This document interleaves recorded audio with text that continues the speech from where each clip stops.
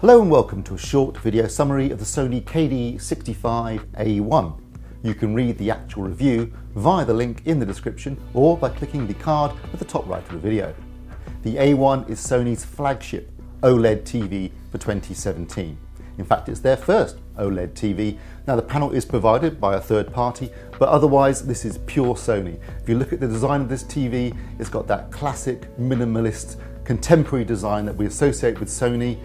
From the front, all you're going to see is a screen. One great big 65-inch screen. Why is this? Because this TV uses what Sony call an acoustic surface. This is an inspired idea from Sony. What they're actually doing is using the screen itself as the speaker. So if you go to the rear of the TV and look at the back panel, you'll see that there is a stand that supports the TV, but built into this stand is also a subwoofer for the bass, for the lower frequencies, and attached to the rear of the panel itself, there are actuators on both the left-hand side and the right-hand side. There are two actuators on each side, in fact, and these literally vibrate the screen, turning the screen into a speaker. That's how it creates the sound. It's a really clever idea and it works really well. This is a great sounding TV. Obviously the sound emanates from the image itself, which means that dialogue is focused right on the characters talking, but it really does sound good. It fills the room, it can go really loud without distorting. It's got good bass. It's a fantastic sounding TV. Great idea from Sony. Surprised it hasn't been done before, but maybe you needed an OLED panel to do it. Apart from that, as I say, the design is stylish and minimalist in appearance. All you see from the front is the screen. At the rear, you can see that there's a glossy black rear to the panel itself. There's the actuators. There's the stand. The stand is attached at the top and it's hinged. So basically you can either have it open and lock it open to support the TV if you're standing it on a surface of some sort, or you can lock it in flat against the rear of the panel, attach a bracket to a VESA bracket and then wall mount the TV. So you have options there. Now, although the TV itself is very well made and is beautifully designed, one thing that lets it down slightly is the remote control, because it's still the same basic remote control that you find on any of Sony's TVs. It has a rubberized surface, which some people don't like, and the buttons can be quite difficult to find, particularly in the dark. It's okay, it does the job, everything you need is there, but you just think with a flagship TV like this, you would want a more high-end remote control to go with it.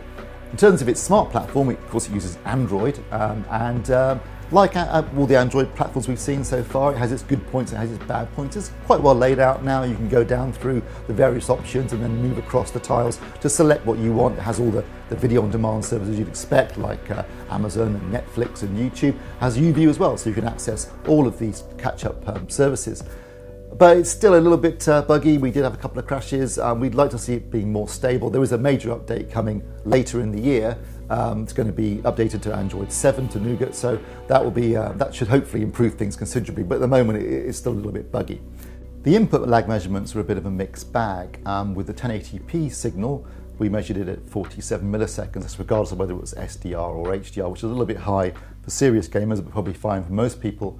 However, with the 4K signal, it was nearer 29 milliseconds, which is a lot better. That's both for either SDR or HDR. So good news if you game in 4K.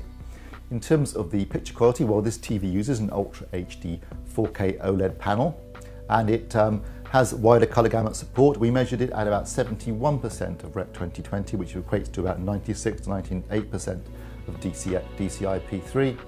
And it also supports high dynamic range. At the moment it supports HDR10, but it will support Dolby Vision and Hybrid Log Gamma HLG later in the year. That will be added with a firmware update when Sony also update to Android 7. In terms of its out-of-the-box performance, this TV was pretty good. There was a little bit too much blue in the grayscale, but a pretty accurate gamma.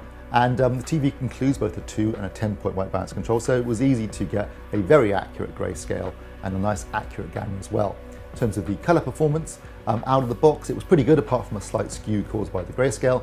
Once we calibrated the grayscale, we had a really accurate colour performance with really good tracking apart from a slight error in the hue of magenta, but that wasn't visible with actual viewing material.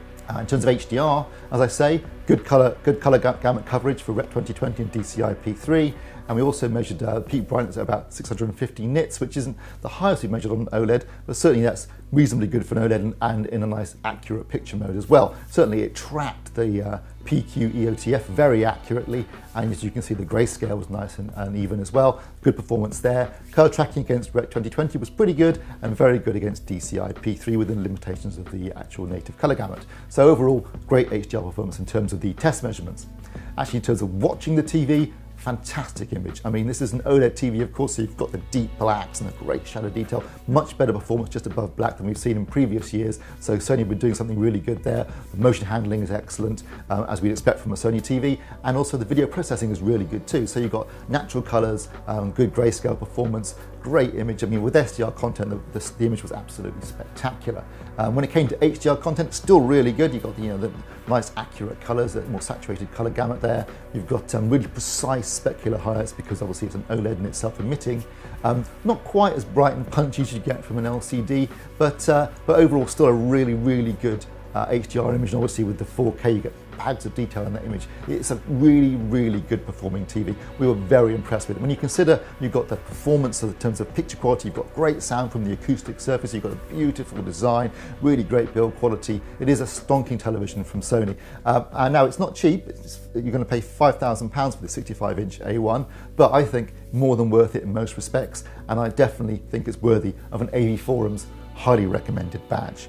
Don't forget, you can see more videos like this at avforums.com, Europe's largest site for home entertainment, for movies, tech, and other news, articles, videos, and podcasts. Thanks for watching.